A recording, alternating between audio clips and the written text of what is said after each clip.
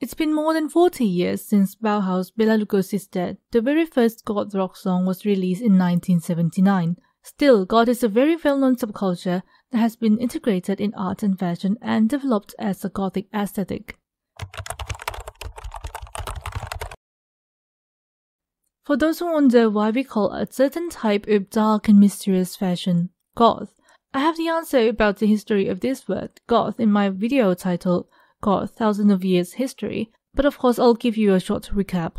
The word Goth went from a Germanic tribe to a Gothic architectural style to Gothic literature and then to Goth music and the subculture.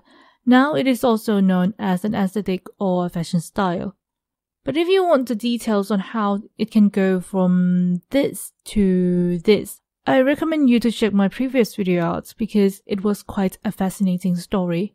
Now back to our Gothic fashion.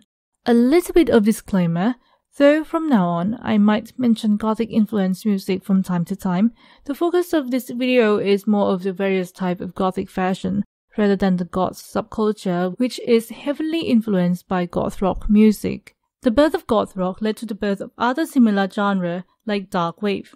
Dark wave is inherently Goth music, with influences from new wave and synth pop, other well-known genres of the era. Like punks or metalheads, when people say that they are Goth, you can expect that they mean they are a big fan of Goth music. They may not wear cool eyeliners, they may not even dress in all black, but that doesn't mean that they are not Goth. Likewise, you can appreciate and be a part of the beauty of Gothic aesthetic or Gothic fashion while not listening to Goth music. Gothic fashion is typically distinguished by its dark, airy, antiquated, and often exotic elements. Black or dark colors are the most preferable and used as the main color. Material-wise, it is common to see laces, leathers, and velvet on most Gothic-style garments, but it is not actually that restricted. You do not need to buy clothes from a Gothic-style shop to assemble a complete Gothic look. You can find some basic items in regular stores or second-handed stores, and you can even DIY some pieces you own. The easiest way to start is to start with the black basics, like black shirts, black skirts or pants, or black dresses. Give it a plus if those items remind you of a Victorian silhouette, a witch, or a vampire, or it could be something a bit more distressed. For makeup, what fits with this style are usually bold, with black eyeliners and black lipsticks. To make a simple black look more Gothic, you can add Gothic-style accessories like corsets, chokers, fishnets, or just leather belts. For footwears, you can't go wrong with boots, platforms, or antique-style shoes, but black sneakers are cool too. But of course, there is more to the Gothic style than what I've just said, so here are some Gothic styles to look into to figure out which style or styles you love the most. Traditional Goth, also known as trad goth, is a Gothic fashion rooted in the 80s underground Goth scene. You can think of this style as the OG. The fashion was based on Goth bands like Bauhaus, The Velvet Underground, Alien Sex Fiends, Sisters of Mercy, and many more. Considering that Goth music emerged during the post-punk period, the trad goth style also incorporates many pieces resembling the rebellious punk fashion. To pull this style off, you need a lot of black and leather. Fishnets, dark lips and eyeliners, studs and spikes are great for a trad goth look. Trad goth tees hairstyles are usually epic. Other items like boots, ripped clothing, chains, accessories with bats and skulls are also on the checklist. To explain simply, a Victorian Goth combines Victorian fashion with a dark aesthetic. People who love this style may also enjoy Gothic literature, poetry, or films. The style begins with an elegant black dress or an all-black suit with Victorian silhouettes, plus some intricate patterns. Add a vest or a corset for an antiquated look. Cravats and top hats are fabulous for this style. The music that goes well with this niche could be dark ballroom instrumental music or Goth rock or dark wave. I love to listen to dark classical ambience from Nox Arcana, Adrian von Ziegler, Peter Gundry, or other musicians while writing. This style is not to be confused with romantic Goths, who draw inspiration from romance in Gothic songs and literature. More often than not, you will find flowy laces and soft velvets in this type of clothes. Some romantic Goths also love medieval silhouettes, while Victorian Goths prefer their style to resemble the Victorian, which is not that restricted, considering that the Victorian is quite a long period of 63 years. Fashion in that era must be changed, more or less. For instance, this silhouette and this one are both in the Victorian, but in different years. It was only that most people recognized this one more. Romantic Goth also enjoyed dark classical songs and goth rock songs with sad romantic meanings. This is more depending on the personal taste. From the literature perspective, there are differences between Romanticism and Gothic literature.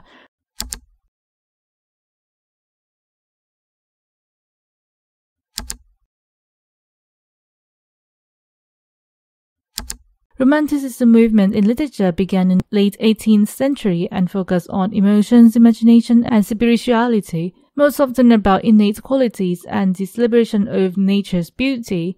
Fiction standard Romanticism genre can express a melancholy feeling too. Dark Romanticism, a subgenre of Romanticism, is particularly concerned with human sin, evil, and darkness, the pessimistic side of human nature. Moby Dick and the Scarlet Letter are two examples of dark Romanticism literature.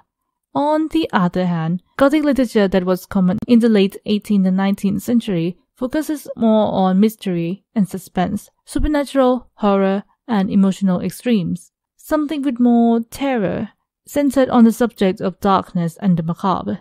The popular Gothic books are Dracula, Dr. Jekyll and Mr. Hyde, Frankenstein, and The Phantom of the Opera.